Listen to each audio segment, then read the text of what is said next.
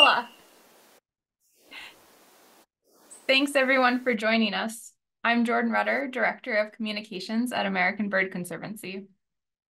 Before we begin, I want to share some background about American Bird Conservancy, shortened to ABC, which was founded in 1994 with the mission of protecting wild birds and their habitats across the Americas. We continue that work today following a conservation strategy outlined by the pyramid featured on the current slide.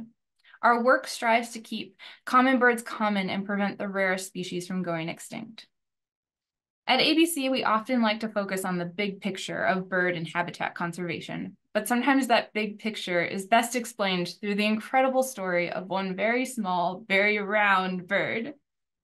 Let's travel in time and place to 1989 in the misty highland cloud forest habitat of Colombia. That's when Peter Kaestner, more on him in a second, had his first encounter with a bird he had never observed before, and a bird that had never been officially documented before, the Cundinamarca Antpitta. The fact it was just one bird, and one bird previously unknown to science, made one thing quite clear. This species had a small population and was in need of immediate conservation efforts to prevent any further decline in numbers, or worse.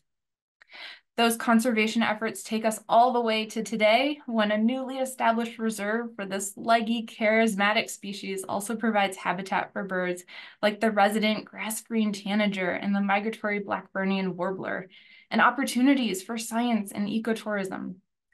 The Cundinamarca Antpitta is a symbol of hope and success in bird conservation. Its story is a testament to how birds bring us together and what's possible when we come together for birds. I'm so excited for you to learn the rest of this story. So to do that, let's meet our guests. First up, we have Peter Kaestner, who is a retired US diplomat and a world-renowned birder who has spent a lifetime sharing his passion for birds. This year, Peter became the first birder ever to observe 10,000 species. He graduated from Friends School in Baltimore and studied biology at Cornell University. He has lived in 12 different countries, and the highlight of his birding career came in 1989 when he discovered the Cundinamarca Antpitta in Colombia, which was named in his honor. Born and raised in Colombia, Eliana Fierro-Calderón received a Bachelor's of Science in Biology from Universidad del Valle in Cali and a Master's in GIS from Universidad San Francisco de Quito in Ecuador. For over a decade, she has been working for the conservation of threatened and endemic bird species and their habitats in the Andes and the Pacific coast of Colombia. Eliana is the author of the conservation plans of 4 endangered bird species, as well as many books and other outreach materials. She also participated in several field research projects in Borneo, Ecuador, and the US. Last but not least, Nathalia Otero is a representative of Fundación Camaná, which was founded in 2017 as an extension of the process of creating the Rancho Camaná Nature Reserve in Restrepo Meta, Colombia. Among its activities, the foundation studies and provides education about birds and is working to strengthen bird tourism in the Orinoquia Natural Region. Currently, another flagship program is the Harpy Magic Alliance, which aims to promote conservation of the harpy eagle through community tourism. And with that, I'll turn it over to Peter. Peter will be speaking in English, so only click on the interpretation button if you want the presentation translated to Spanish. Welcome, Peter. Welcome. It's so nice to be here. I hope everybody can hear me and see me. Yep, you're good to go. Very good. I have a great story. I've been bird watching all my life, and for most of my adult life, I was a US diplomat. In 1988, I went to Bogota, Colombia for a 2-year assignment at the US Embassy there, accompanied by my wife, Kimberly. I was a consular officer, so I had 2 jobs. One year I worked taking care of American citizens, and the second year I worked on trying to stop visa fraud, which was a real problem in that time. While I was working on American citizens, I went down for a weekend to Villavicencio to visit some Americans that had been having trouble with, let's say, violence, insecurity. One of their missionaries had been captured, and I think one of them had been killed. And I wanted to show the flag. I wanted to go down and show them that the US government cared about them. So I went and spent the weekend. On the way back, I took a little road from Monte Redondo to just do a little birding in the cloud forest on my way home.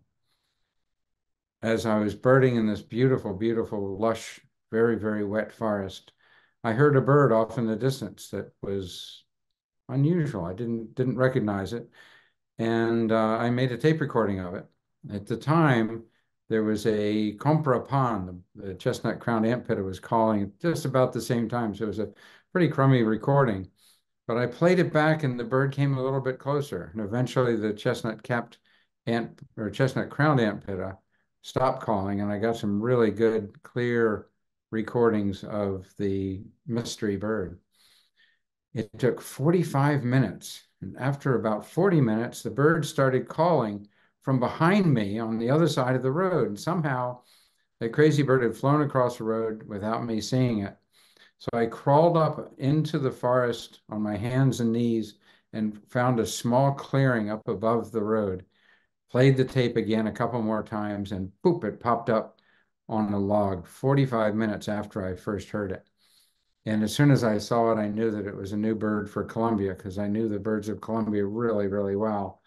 But I didn't know if it was possibly a Peruvian or even Bolivian species from the Eastern Andes that had never been recorded in Colombia. So as soon as I got home, I checked a book of the birds of South America, and it was very clear that I had found a bird that was new to science. And the excitement of that is something that's hard to imagine. It was really, I mean, it's something that bird watchers can't even dream of because it's such a rare event. So I sent copies of the recordings. It's before the internet, of course. This is the 16th of October, 1989, when this happened.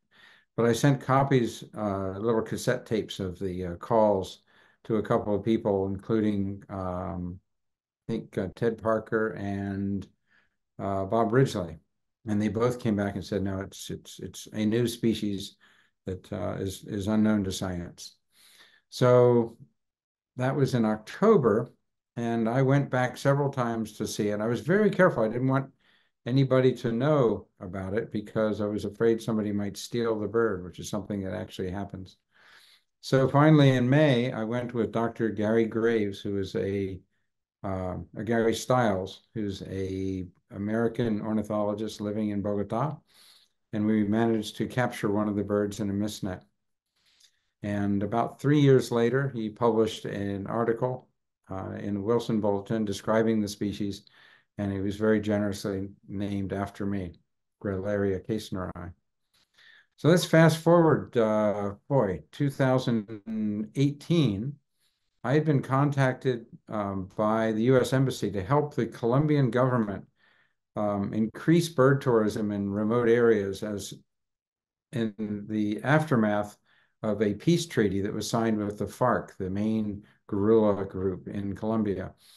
And I worked with the Colombian government and the Audubon Society, and there's a guy named John Myers who was an instrumental person in that process. We ended up having a parada diplomática, or a diplomatic birdwatching trip to northern Colombia.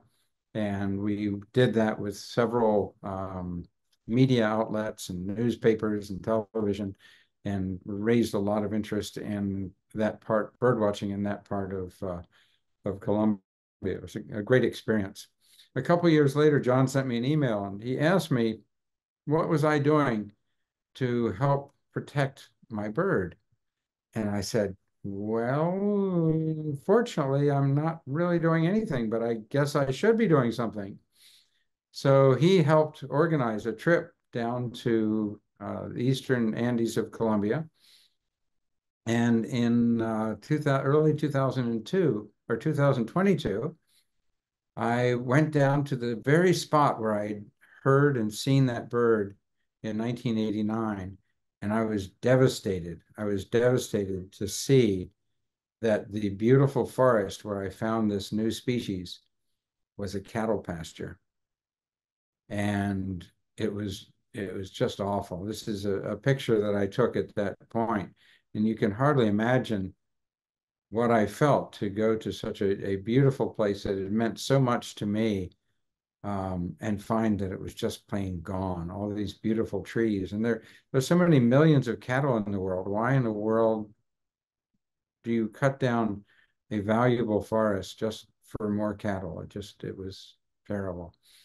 So anyway, John had some friends. He knew the Nathalia and the others in Fundación Camaná. So we went down and met them and had a wonderful time. I was just so impressed with their energy and their competence. They were the kind of people that you wanted to do business with. They're the kind of people that get things done. And it's so rare in this world to find people who have their hearts in the right place and also are very, very good at getting things done. So they asked me if I had money to buy land to help save my Antpitta. And unfortunately, I'm not a rich person. I have a lot of riches in my life, but a lot of money is not one of them. But I was able to come back and use some of my contacts. And I put together a little proposal and sent it around to a couple of organizations that I thought might be interested, and ABC was immediately interested. They put together a serious proposal. They did some work, did some groundwork, some checking of various legal matters, and voila, within about a year and a half or so, they have created this wonderful reserve for the Cundinamarca Antpitta. And it is all based around a family, the Herrera family, that during the COVID lockdown started feeding the bird. So I was able to go back to this area where the reserve is now and actually see my bird after so many, many decades. And it was as emotional seeing it the second time as it was seeing it back in 1989 and 1990. There is an almost spiritual connection that I have with that bird. It is just, it brought tears to my eyes to see it. It was so wonderful. And now to know that with the help of the ABC and the Fundación Camaná, that we have a wonderful reserve that protects a really core area of this bird's habitat. It's just wonderful, and I'm just so excited. What an incredible story, Peter. Thank you so much for sharing that. We'll have you come back on at the end during the Q&A portion. But next up, we're going to have Eliana speak, and she will be speaking in English. So again, only click on the interpretation button if you want to have the presentation translated to Spanish. Eliana, I can see you, and your screen is all set up. If you just want to unmute.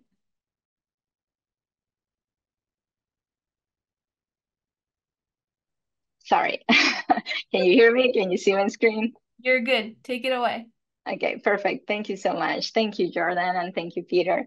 I'm just going to tell you a little more about what we know of the species and how ABC ended up working with Fundación Camaná to protect habitat for the Cundinamarca Antpitta. So Peter already described how he met the species. This is a medium-sized Antpitta, approximately 6 inches tall. It has a whitish throat and streaked breast, and it's mostly like olive brown. The species his range is very restricted, as you can see in the map in the upper corner. It's just a tiny point in the Eastern Andes, the eastern slope of the Eastern Andes in Colombia, between the capital Bogota and the city of Villavicencio.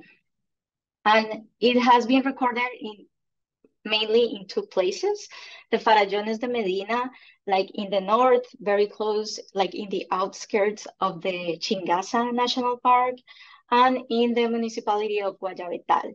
The red point that you see right there is Monte Redondo, a place where Peter initially found the species, and the blue point is where we are working right now with Fundación Camaná.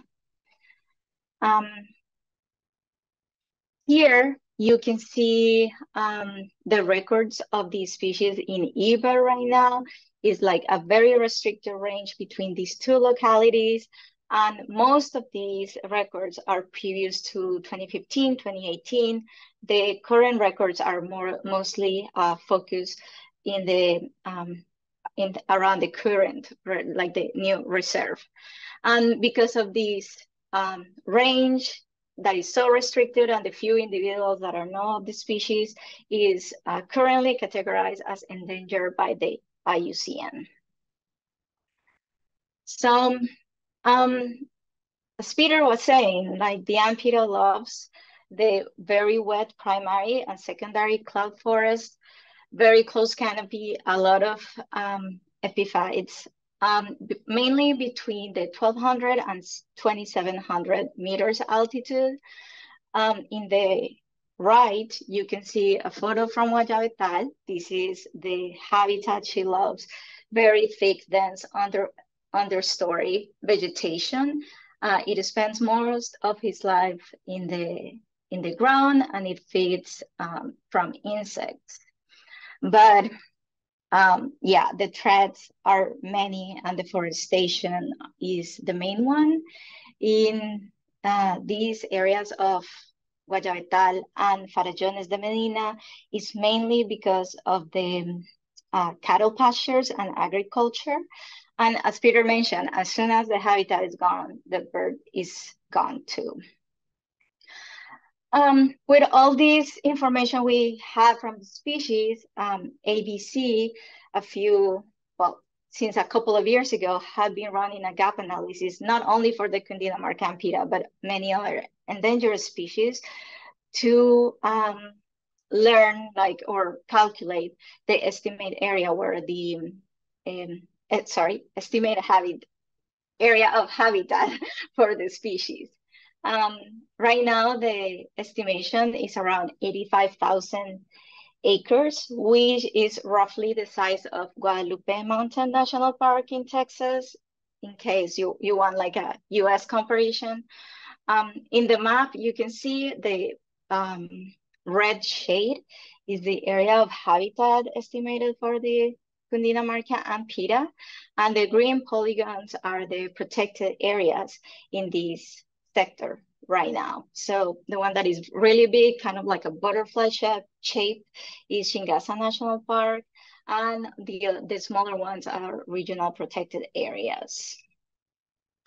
As you can see, the overlap is really not that high, just in a couple of sections, and is approximately only 19% of these estimated habitats for the species. While this was happening, while ABC was like running this analysis, was happening simultaneously all the story that Peter already told us. He went back to Colombia. He started talking with John and with Fundación Camaná. So in August 2022, we ABC had our first contact with Fundación Camaná. Thank you to all the support of the donors at ABC and like ABC members. We got to sign an agreement with them pretty fast in December 2022. And by March 2023, we had already complete the purchase of 2 out of the 4 properties that we wanted to acquire.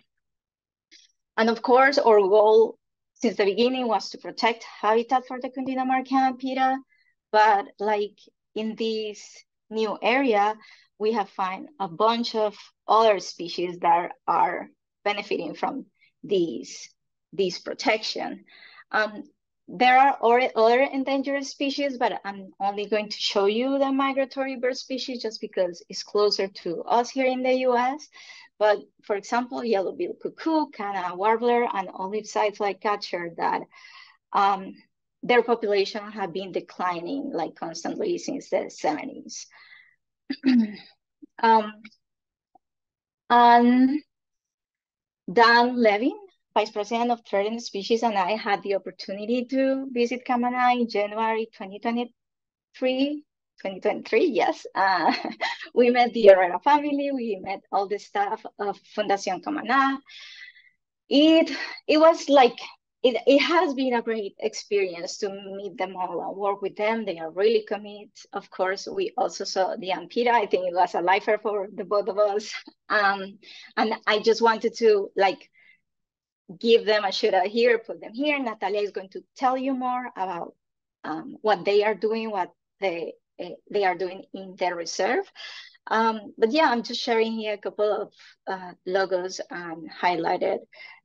Conservadores, who was a main donor for this project. That's wonderful, Eliana. Thank you so much.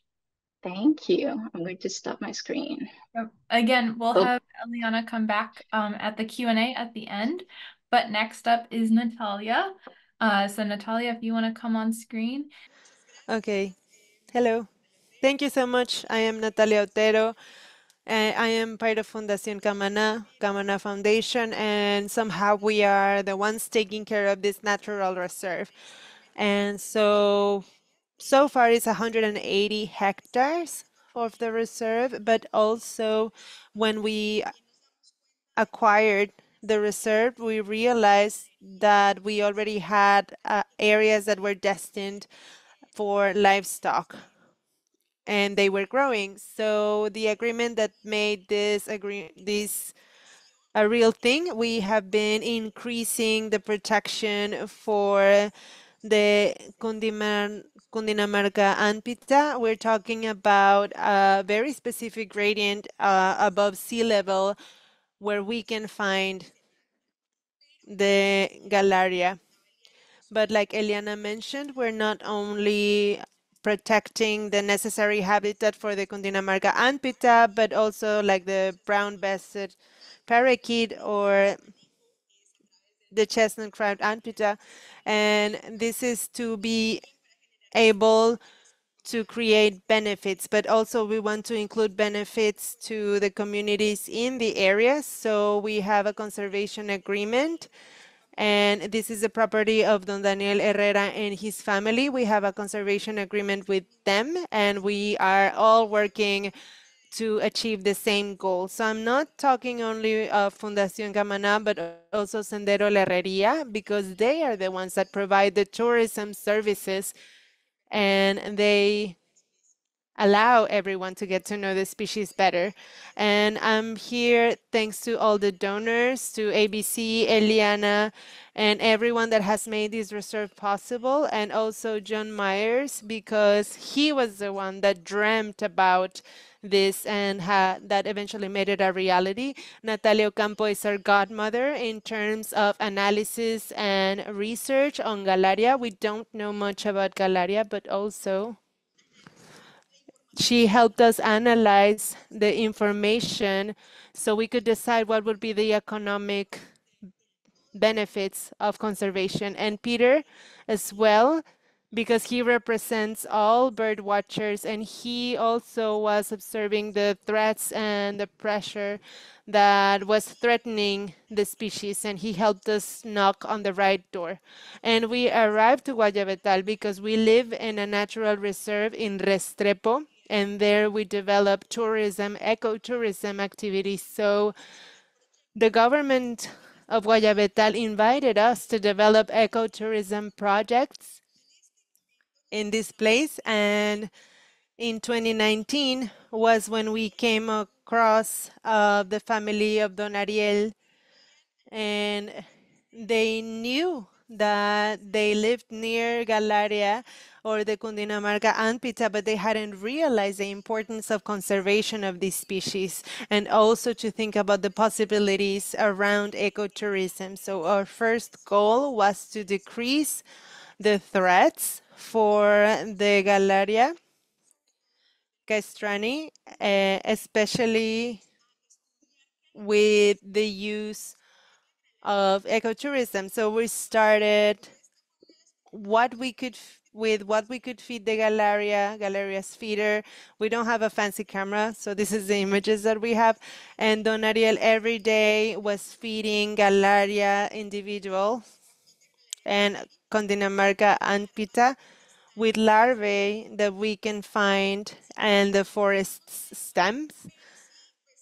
And we did everything possible to be able to catch pictures so people could get to know the species better. And we also started working on some trails around the reserve. So far, we have 2.5 kilometers of trails. We started with our own resources, and thanks to the conservation agreement, we have better elaborated trails, and we have some infrastructure in specific spots that are difficult to walk on, and we're also promoting the observation of the other species that we can find there. And something that has also been very important has been strengthen the house of Don Ariel and his family. So these are the images of 2019.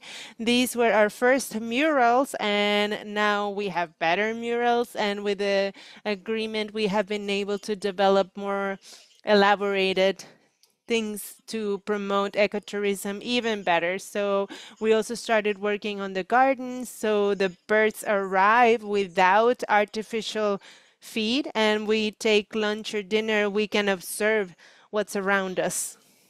And also the restaurant, toilets, services, everything that we need to provide quality ecotourism services.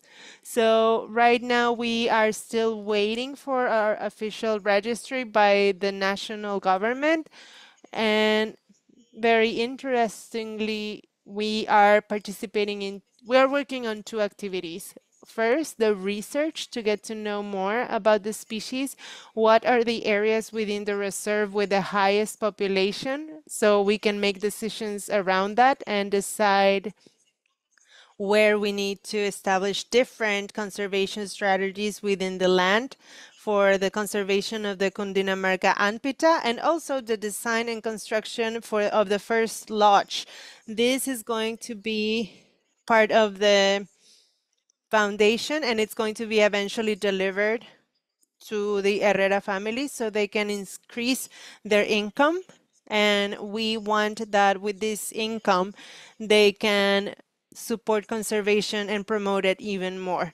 So this is what we're doing. This is what we have been working on. We are taking care of the reserve. This is our proposal, and we want to extend our invitation to everyone listening so you can get to know our project better. And that's all. Thank you. Quiero visitar. Gracias. Muchas gracias. So I'll welcome everyone back to English speaking. If you were on translation, you just need to switch it. We have one more special ABC guest before we move into that, and that is Dan Levin. Welcome, Dan. Hi, Jordan. Hi, everyone. I'm Dan Levin, Vice President of Threatened Species here at ABC. And I think we had one slide to show. There we go. Looks like it's coming. Right. So this slide is about the Bird Habitat Protection Fund. So we all know that birds need habitat, and habitat loss is perhaps the most significant threat endangering bird species today. ABC has been addressing this issue by conserving bird habitat with our partners like Fundación Camaná, including protecting more than 1.1 million acres in nature reserves across 14 countries. And these are strategically located, like this reserve for the Cundinamarca Antpitta, to help the most threatened species. The Bird Habitat Protection Fund helps ABC develop and implement habitat protection projects with our partners, including land purchases and reserve designations. Supporting this fund helps us respond nimbly to opportunities and leverage further resources from other donors. So please support bird conservation through this fund at ABC, particularly if you like what you saw here in the webinar today. And I can also answer questions during our Q&A if anyone has questions about habitat protection projects and this fund. Thank you. Thank you, Dan. With that, I'm going to invite all of our presenters back onto camera and unmute.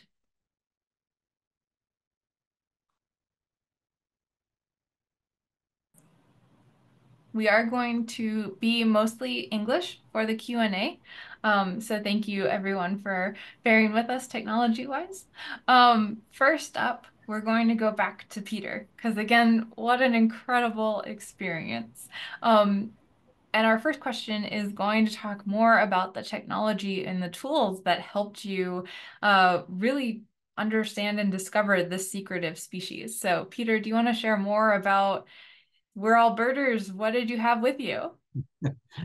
Well, back in the 1980s, the technology was not nearly as developed as it is today.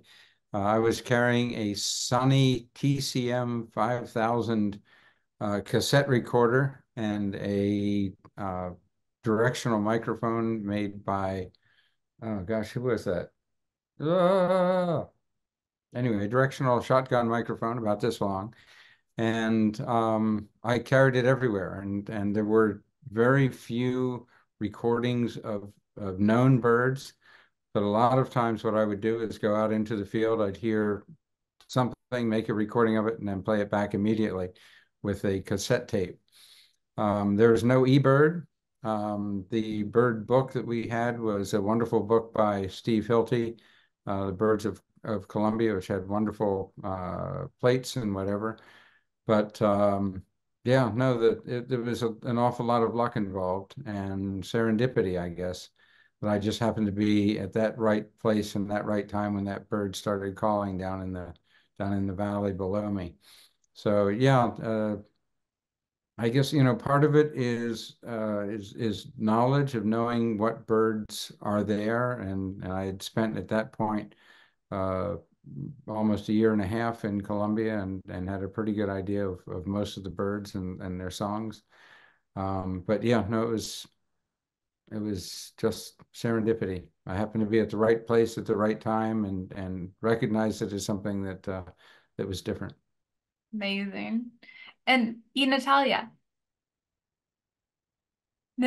you had information about drones and other technology for this species?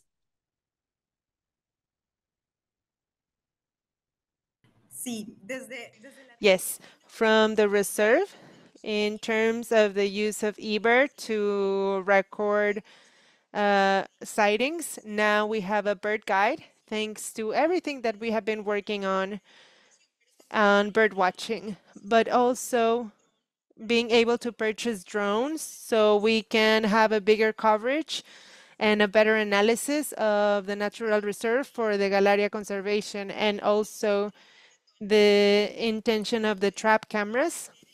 So we are able to understand the behavior of the Galaria, for example, where it sleeps, what happens to it around the forest. So that is very important, and also photography or bird watchers and the photos that we have. That's the best thing that we can get. Amazing. Back to you, Peter, and anyone else on the panel, but could you tell us more about the other Antpittas in the region? And again, just how did you know that this species was different and not, say, a subspecies or something more similar?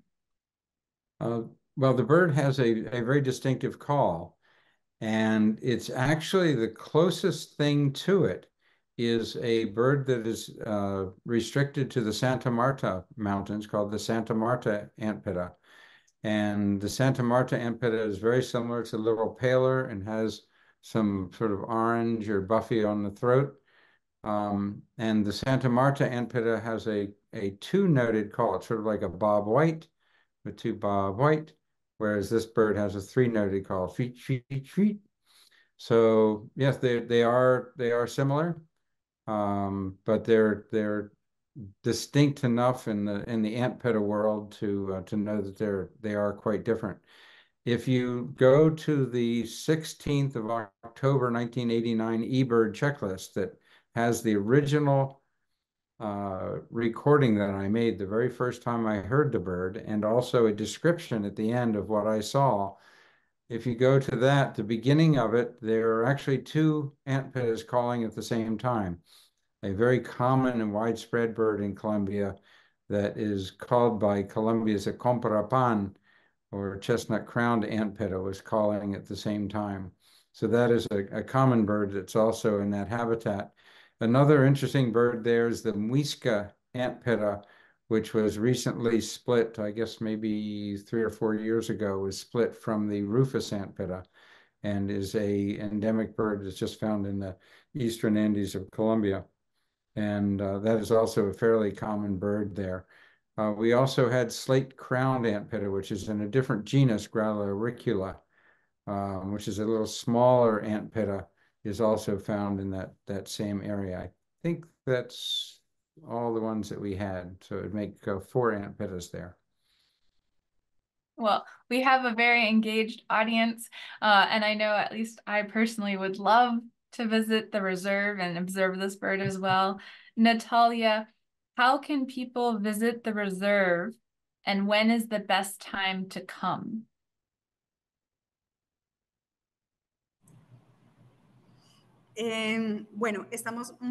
Well, we are very close to Bogota, so it is an option for all bird watchers that are visiting Colombia. It's only 2 hours, 1 hour and a half from Bogota, and it is on the route toward Villavicencio.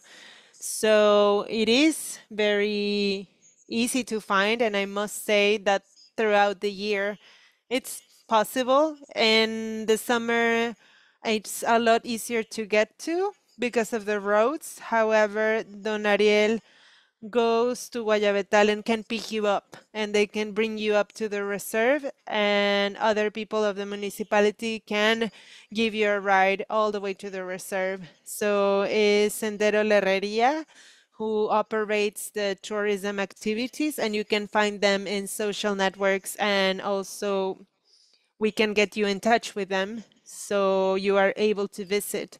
It is important to mention that Galaria is very sensitive to extreme changes of weather. So if it rains a lot and then it's a lot of sun, it is a little bit harder to find.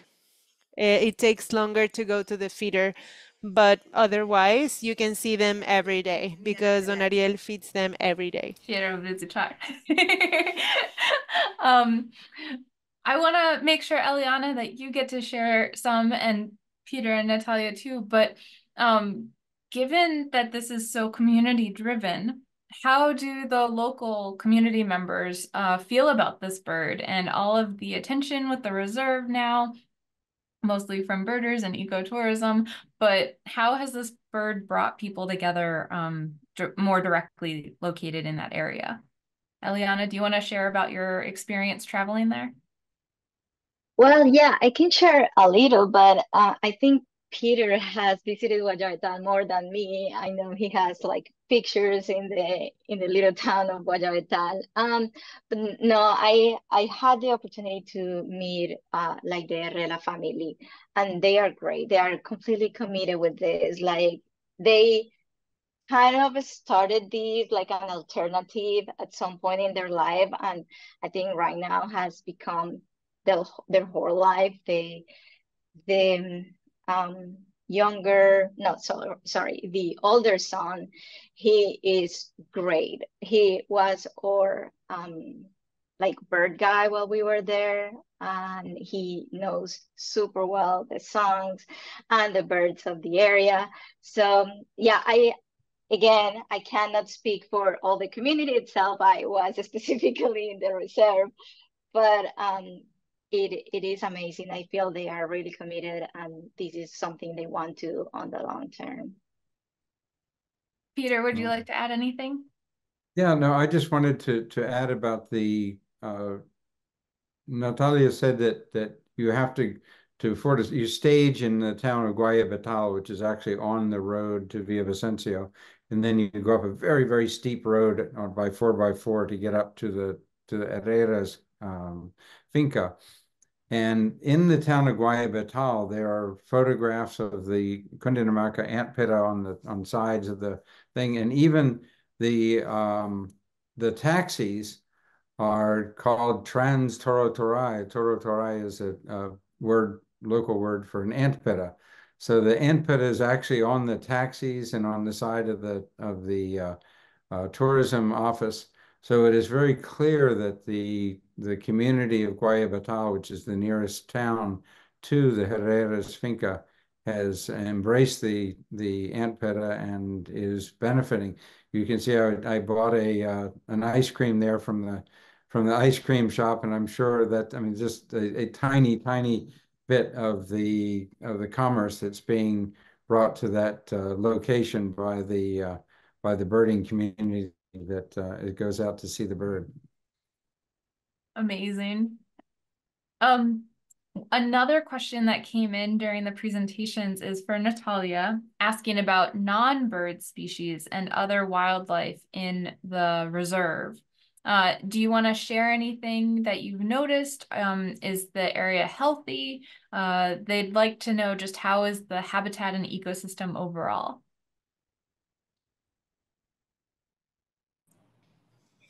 Well, in this moment, we are in the research stage. We are doing scientific exploration because we also have amphibians in the area. We have a couple of species that can give us an idea of the health of the ecosystem. So reptiles and orchids are also a very good indicator. And so those we would consider are key species that we are observing within the reserve and doing more research on. Going back to Eliana, folks would like to know about some of the challenges in this process, in this journey to creating the new reserve and helping to protect this bird and its habitat. Do you have any comments on the area that you had to work in, being far away, trying to work on this specific habitat and ecosystem?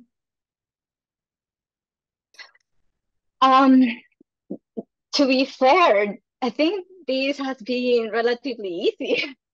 I mean, like Peter and Nathalia have mentioned already, is like right in between Bogota and Villavicencio is like a highway, so it's really easy to move to get there in like just in a. I think you can get in a bus to Guayabital and then just like hire Don Ariel so he can take you up to the reserve. But anyway, in comparison with other reserves and other partners that we have in more remote areas, it has been easy.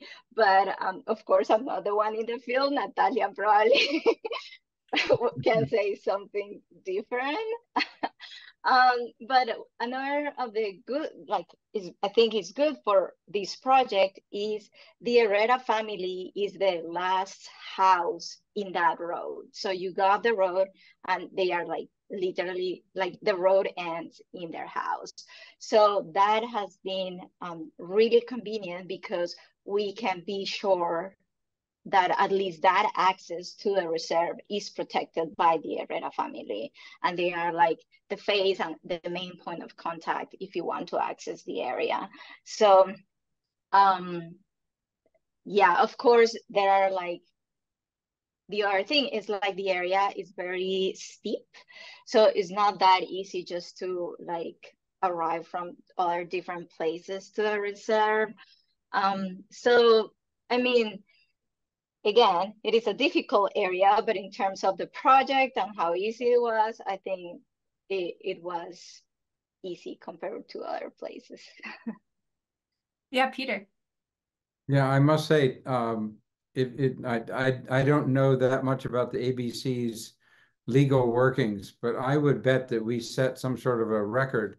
The fact that I brought the proposal to you guys, I think in February, and like 13 months later, the thing is done. I mean, it was an amazingly quick process, and I think part of it is that it is a place that's accessible. But as I mentioned before, I think a lot of it is with the Fundación Camaná, because you had a willing and very competent local partner that knew what they were doing and had already done all the groundwork to make sure that the community was on board, that the family was on board. And I think ABC just sort of came in and said, wow, this is going to be easy, and just got the money, which, I mean, I did not to de-emphasize the donors and the people that donated money, but in terms of the actual sort of the bureaucracy of creating a reserve, I think an awful lot of it is credit to Fundación Camaná, who did so much of the groundwork. And I was amazed just how quickly this whole thing has come together. And I assume that the bureaucrats in ABC were impressed also. Would anyone like to add to that? Well, given that, we've gotten quite a few questions regarding the future, specifically the outlook for the species. How is it doing? Are we preventing extinction? One question came in specifically after Eliana showed a map about the gap analysis part. So maybe Dan, I'd love for you to participate in the conversation, and maybe you can share a little bit more about how things are looking and what that gap analysis is telling us for the future of this species. Sure. Well, I think Eliana did a really good job presenting that information. The essence of this is that we've wanted to have the best maps possible of these birds and their ranges so that we could overlay those with the current existing network of protected areas like national parks and municipal reserves and all of those kind of things. And we wanted to do that so that we could tell which birds are really underprotected by this existing network of reserves. And so we've done that. We're working on publishing those results. The Cundinamarca Antpitta was one of many birds that showed up in our analysis of being underprotected. It's not quite as bad as some. Some have like 0 habitat protected, but we thought it needed more.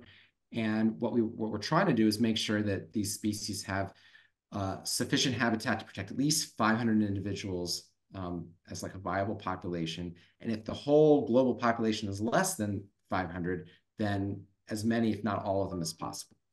And so this was a great place to start with the conservation work for the Cundinamarca Antpitta. What I've been answering in the Q&A is that the reserve that Fundación Camaná now owns actually connects and overlaps slightly with a municipal protected area that's further upslope on the same ridge. But that municipal protected area, I don't think had a lot of management. It also doesn't have a lot of good access. And by protecting the land that's at the end of the highway, we can now have a lot more control over the access to this. And so this smaller reserve that Camaná owns now actually helps conserve this much larger area that is protected by the municipality further upslope that's also habitat for the bird. So that's really good, but we would like to see more habitat protected in the future. This is just where we've gotten to date, and we hope that there'll be more opportunities to protect other parts of this bird's range that you can see on the map. And then it's not just this bird, of course. There are a lot of other species where we're doing the same thing. Where we're saying, okay, for example, in Peru, the Marañón and the Marañón Valley of Peru and Ecuador, the Marañón spinetail is not really protected much. It's almost completely outside protected areas. We'd like to develop new projects for that species and other similar birds in the region. And just start picking off all the birds that haven't gotten this level of protection and starting to develop projects and implement them. And that's really what we've been doing for many years. And we're just trying to figure out what is it going to take to finish that job and present that and communicate it in a way that is attractive to donors to say, yeah, we want to join on for this, and then make it happen. Incredible. It's such an important start, and there's so much more to do, but there is hope, which is really what I hope the audience can take away from all of this work. In conjunction with all of that, especially Dan, since you're still unmuted, but Eliana too, folks would like to know, does this include more bird surveys, and what other information about the birds is going into all of this work to increase conservation efforts? Basically, are there Antpittas other places and we just don't know? Well, actually, I had a short discussion with Nathalia this morning. We were talking about like the next steps of this project. And one of the things that we think is important to do is just evaluate areas in all the Guayabetal municipality to see where the Antpitta is more abundant. Like we know it's very abundant right now within the reserve, but I don't know if there are other areas outside from the reserve where the species is common. So that's part of the things we are going to like evaluate and see if we can fundraise for. And who knows, potentially if we find new places where the species is more abundant, more common, we can like start thinking maybe in a second reserve for the Antpitta. I don't know. It depends what they can find on the field. Yeah, with the data we have, we projected what we think the range could be within the right altitudes and where forest cover remains. So we have some idea where we think the bird should be. And then within the reserve, so the Herrera family is running this ecotourism enterprise just like on the border of the reserve right there. And they're helping Camaná manage the reserve. And the son, who I think was like early 20s, a young guy, he's working he's leading birding tours, he's guiding, he knows the birds really well, he knows all the songs by ear, and he's doing transects within the reserves and counting the birds and doing some kind of monitoring of the Antpitta within that reserve. So that's really useful too. A new question just came in. Oh, you go, Peter. Just one of the things is that this area of Colombia has very few roads in it. So a lot of the potential habitat at that altitude range in the Eastern Andes is going to be basically inaccessible unless you have some sort of an expedition. And going through that kind of forest, if there isn't already a trail or road, is very, very difficult. One of the recent questions that came in that relates to this is it seems as though the success of this entire story is because of the people, especially the involvement of the local community and all of the bureaucratic work going so well. So how do we find more wonderful people to work with, replicate this in other areas?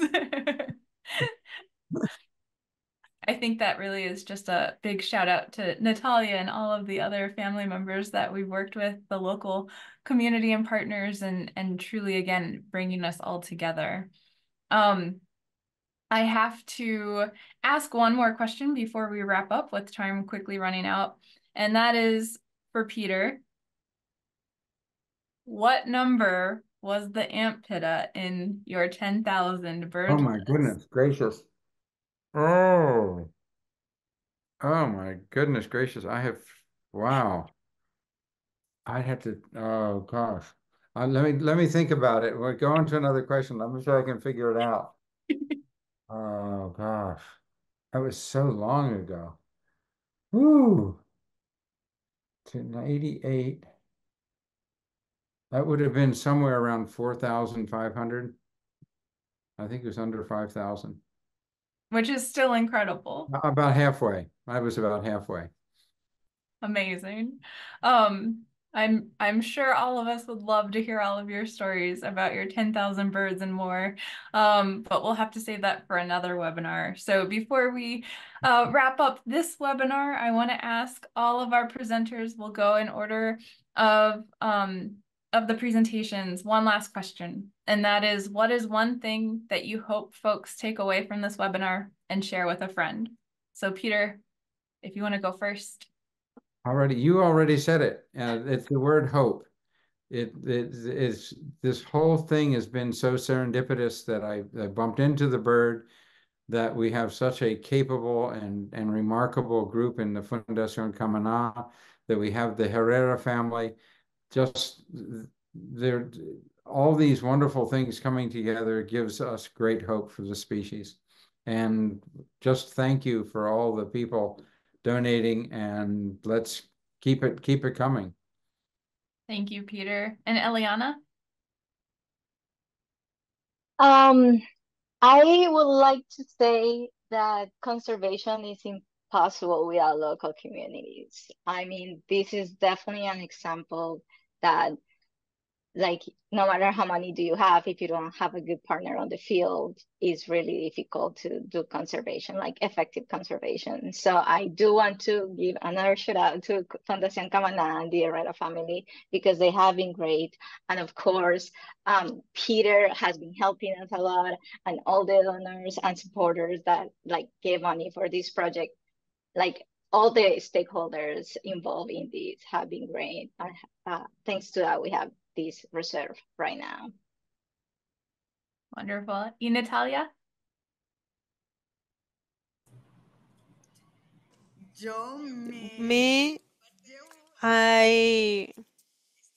I'm taking with me, and I want to give a shout out to all the family members that are behind this project. Without all of you, without the stakeholders, without Eliana, without Peter, without the donors, this wouldn't be possible. So getting to know you and seeing the logo of ABC is something that fills our heart, and it gives us strength because we don't feel alone. We know that there is a family that is supporting us from afar to continue with the conservation of the land and the territory. And I just want to invite everyone to come visit us, and that's basically it.